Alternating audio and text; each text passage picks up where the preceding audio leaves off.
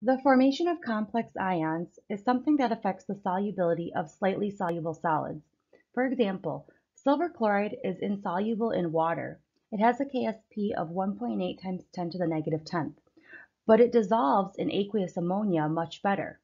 We could write the equilibrium expression for silver chloride. Silver chloride will dissociate into silver ions and chloride anions.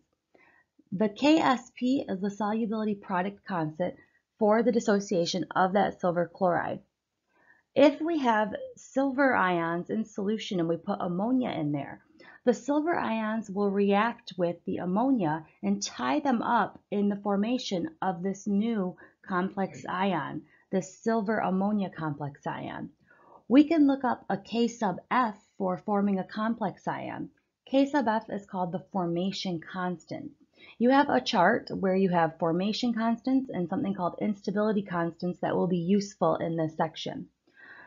So forming a complex ion essentially removes the silver ion from solution, and then by removing that silver ion, you shift the position of equilibrium to the right towards those aqueous ions, the aqueous silver ions and aqueous chloride ions, and therefore increase the solubility because you're moving away from the solid silver chloride. So we have 2 moles of ammonia that will essentially pair up with each 1 mole of a silver ion. And there's no way that you could know that 2 moles go with 1 silver, but you would see that from the formation of that complex ion and what's listed on the chart. So the aqueous silver ion would essentially be our Lewis acid, because it's going to be accepting lone pairs of electrons from the ammonia, which would be the Lewis base. So the lone pair of electrons on the ammonia will attack the silver ion and form a new coordinate covalent bond between them. And then we form that complex ion where we have silver bonded to 2 ammonia molecules. And we had silver that had a +1 charge, so now this total complex has a +1 charge.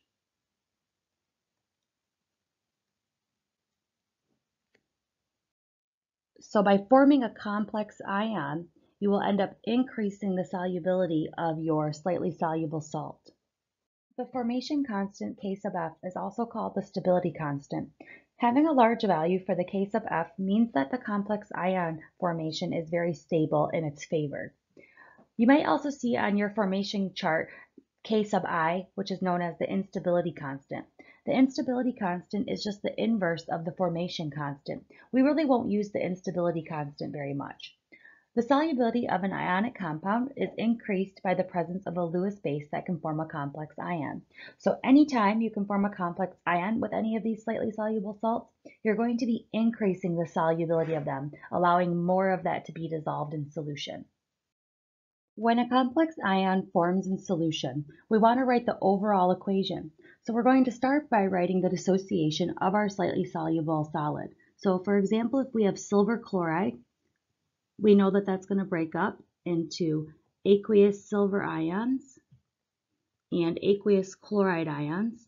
We could look up the Ksp value off of our chart for our silver chloride, and that would be 1.8 times 10 to the negative 10th. And from our formation and instability chart, we can see that silver ion is going to pair up with ammonia to form a complex ion. So now we're imagining that we have silver chloride solid, not dissolved in pure water, but dissolved instead in something like ammonia. So the equation for forming that complex ion is that aqueous silver ions pair up with 2 ammonia molecules and form our complex ion, AgNH3 and that would be an aqueous complex ion. The equilibrium constant, or the K, for this equation is going to be the K sub F, the formation of that complex ion. And from our chart, that equals 1.6 times 10 to the positive 7th. Now, when we want to write the overall equation for this process happening, we're going to essentially add up these two equations, and we can cancel things that are on the left and the right that are the same. So you can see that you have silver ions on the left and silver ions on the right, and they both have the same coefficient out front, so those will essentially cancel. So our overall equation will be solid silver chloride plus 2NH3 forming chloride ion plus our complex ion. And to calculate our new K value for our equation that we added up, K will equal the KSP times the KF. When we add equations together, we want to multiply their individual equilibrium constants. So our new K value comes out to being 2.88 times 10 to the negative third when we multiply those two values together. Next, we can write the equilibrium expression for our new overall equation. Our new big K value that we just calculated will equal our chloride ion concentration times our complex ion concentration all over the concentration of our ammonia. And we have to square the concentration of our ammonia as well because there is a coefficient of 2 out in front. Also recall that we do not include the silver chloride in our equilibrium expression because that is a pure solid. The K value is much bigger than the KSP. Then that means that the equilibrium lies far to the right. The formation of that complex ion is favored, removing the silver ion from the solution. So essentially it increases the solubility of our slightly soluble solid. On the graph below, we can see how as the concentration of ammonia increases, the solubility of silver chloride also increases. So right here we have essentially pure water, and the solubility of silver chloride is relatively low. But if we dissolve it in ammonia, we start forming that complex ion. And then it exponentially increases. That solubility goes up due to forming that complex ion and the equilibrium being shifted to the right according to Le Chatelier's principle. So now let's solve a math type problem involving complex ions. What is the molar solubility of silver chloride in 3 molar ammonia at 25 degrees Celsius?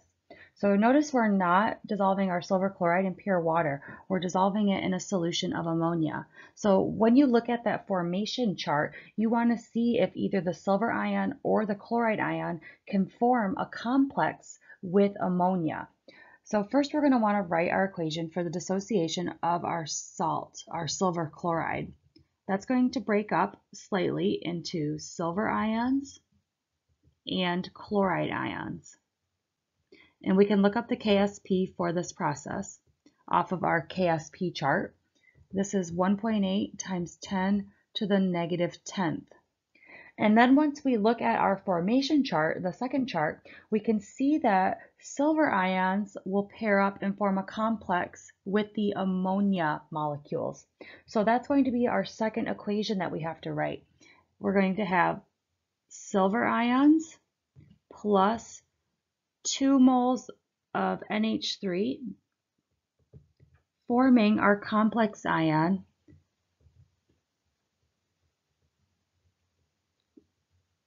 and the K value for that, our formation constant of that complex ion, will be 1.6 times 10 to the positive 7th. After you write your two equations, you want to add them together and multiply the equilibrium constants. In this case, our two silver ions end up canceling out because we have one on the right-hand side of the arrows and one on the left-hand side of the arrows. We're left with AgCl, which is a solid, plus 2NH3, that's aqueous, forming chloride ion and our complex.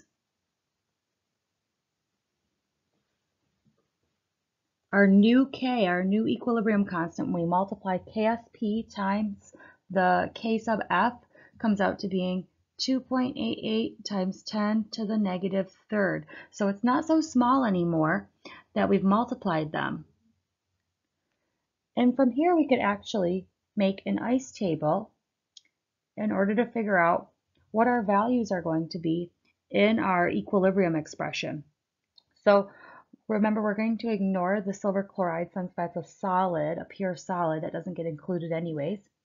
We can plug in our initial concentration of the ammonia. We were told in the problem it was 3 molar, so we're going to plug in 3 here. And we'll say that initially we have 0 for the chloride and 0 for the complex ion. Some of the ammonia is going to get tied up and go away. It's going to go down by minus 2x. You have that 2 out in front of the NH3.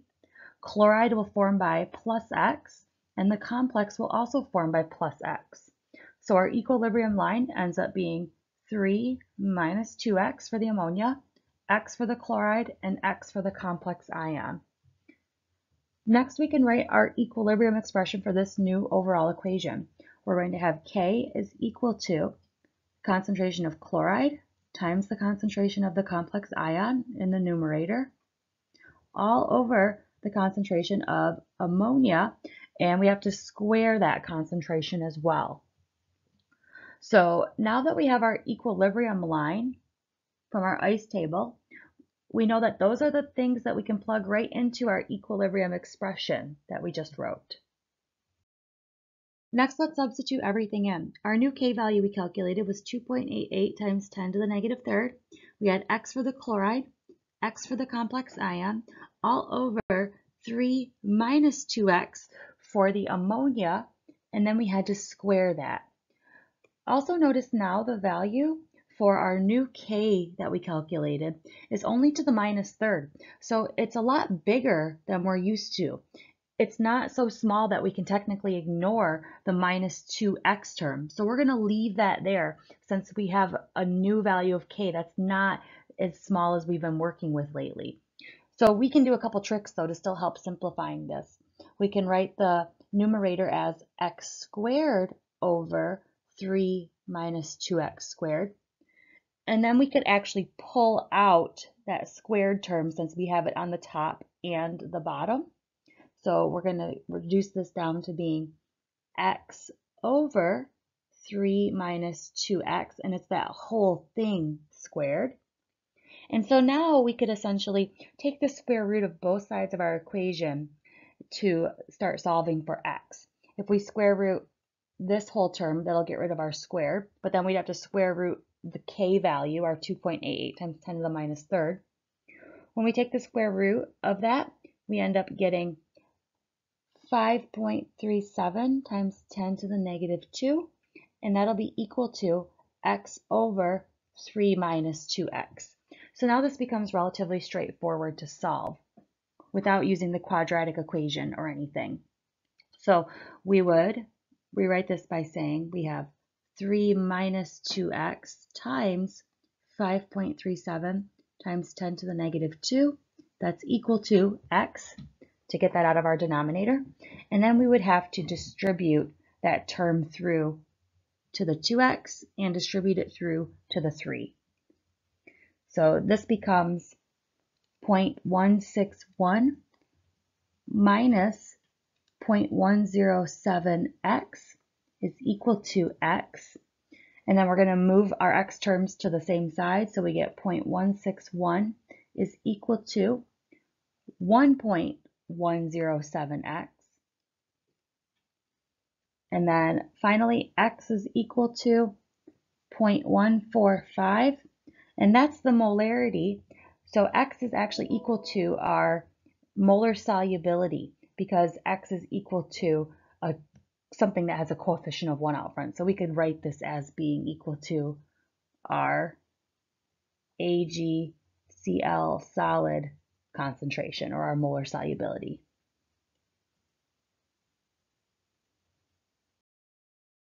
Calculate the molar solubility of copper 2 hydroxide in 0.1 molar ammonia at 25 degrees Celsius.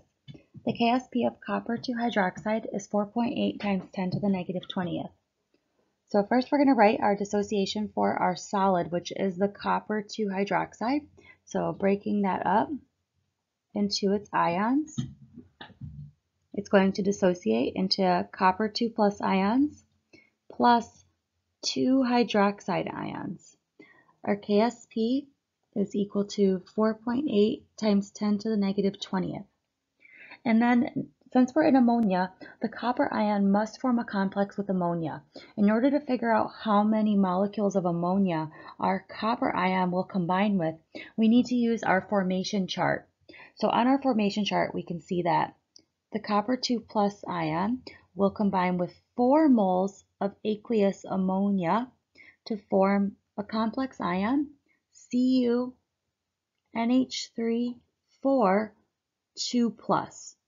And that complex ion will be aqueous as well. And we also need the formation constant off our chart for that process, which is 1.1 times 10 to the positive 13th. So then when we add these together, we can see that our copper will cancel out, and what we'll be left with for our overall equation will be our solid copper hydroxide plus 4 moles of the ammonia, giving us 2 moles of hydroxide plus our complex ion. Our K value for this process is equal to 5.28 times 10 to the negative 7th when we multiply the KSP times the K sub F. Next, we could set up an ice table.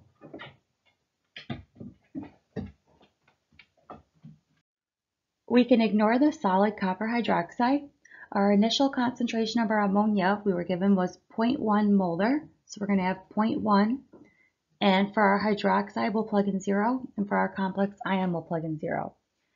Our ammonia then will be 0.1 minus 4x, due to there being a coefficient of 4 out in front.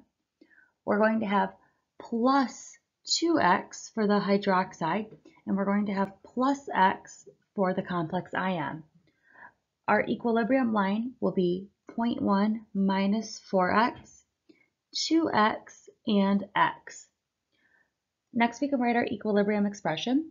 Our new K will equal our concentration of hydroxide squared times our concentration of our complex ion over our concentration of ammonia to the 4th power. Our new K value is going to be equal to the one that we calculated, 5.28 times 10 to the negative 7th. Next, we can substitute in everything from our equilibrium line into our equilibrium expression. For our hydroxide concentration, we had 2x, and that's going to be squared. Our complex ion was just x over our concentration of ammonia, which is 0.1 minus 4x to the 4th power. Notice that our K value that we calculated this time is relatively small, 10 to the negative 7th. So that means that we can ignore this minus 4x term. Each problem is going to be different depending upon what complex ion you form. If you can end up ignoring x's that are the added or subtracted in the denominator or not, essentially. So we don't want to ignore the 4th power or squared, but we can ignore that minus 4x that's being subtracted. So what that reduces down to then is 2x squared times x all over 0.1 to the 4th power is equal to 5.28 times 10 to the negative 7th. And we can say the numerator will become 4x cubed all over 1 times 10 to the negative 4th power when we square 0.1. We want to solve for x to get our molar solubility. So what we're going to end up with is 4x cubed is equal to 5.28 times 10 to the negative 11th. And then we'll divide both sides by 4 to get x cubed is equal to 1.32 times 10 to the minus 11th. And we want to cube root both sides to give us x, which comes out to being 2.36 times 10 to the negative 4th molar. And so x is going to be equal to our molar solubility of our copper 2 hydroxide. So essentially, it's how many moles of copper 2 hydroxide will dissolve per liter of solution. And by dissolving it in ammonia, we can get the molar solubility to increase compared to what it would be in pure water.